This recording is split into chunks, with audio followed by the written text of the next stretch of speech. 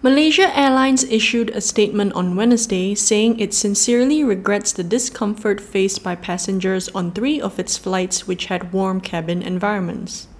The warm environment was due to separate technical issues that resulted in an inoperative auxiliary power unit. The national carrier said the 3 flights were MH2356 from Kuala Lumpur to Kuching on May 3rd, MH2710 from Kuala Lumpur to Sandakan on May 8th, and MH1205 from Alor to Kuala Lumpur on May 9th. One of the passengers on flight MH2710, Muhammad Nazri Muhammad Shah, posted the incident on TikTok, which went viral.